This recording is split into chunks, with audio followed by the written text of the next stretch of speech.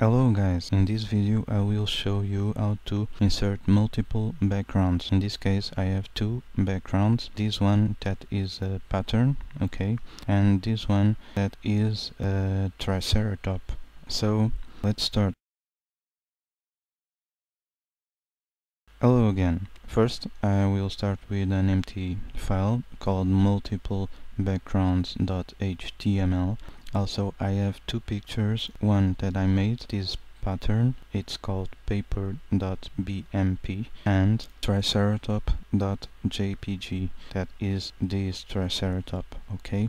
These pictures will be our background in this example. First I have to declare the style element, and after that I can say that the body have a background image, and the URL of the first background image is 𝗀𝘀𝗁𝘁.jpg.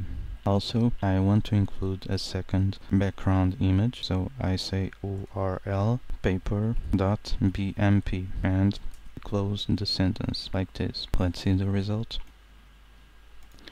We have many 𝗀𝘀𝗁𝘁s as we can have here, and we can't see the second picture. Why? Because this picture is repeating and this is also repeating too, but this one is the first, so it will be over the second one, okay? To manage the repeating, we say that the background repeat. For the first background, the 𝗀𝘀𝗁𝘁.jpg background is no repeat. Also, to make sure, we say that for the second background, paper.bmp, I want to repeat. Okay, so let's see the result.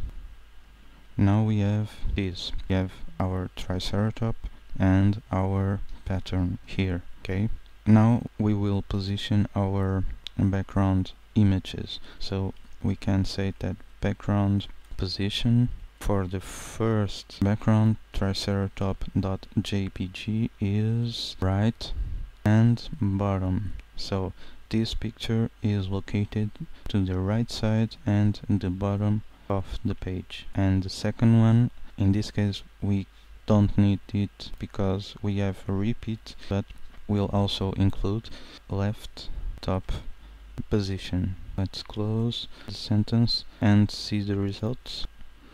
Now our 𝗀𝘀𝗁𝘁 moved to the right and bottom of the page, and we have this pattern that you can see.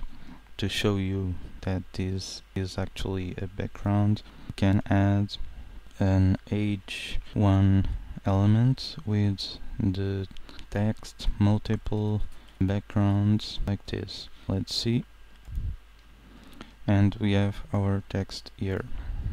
So that's it. Thank you for watching and hope you like it.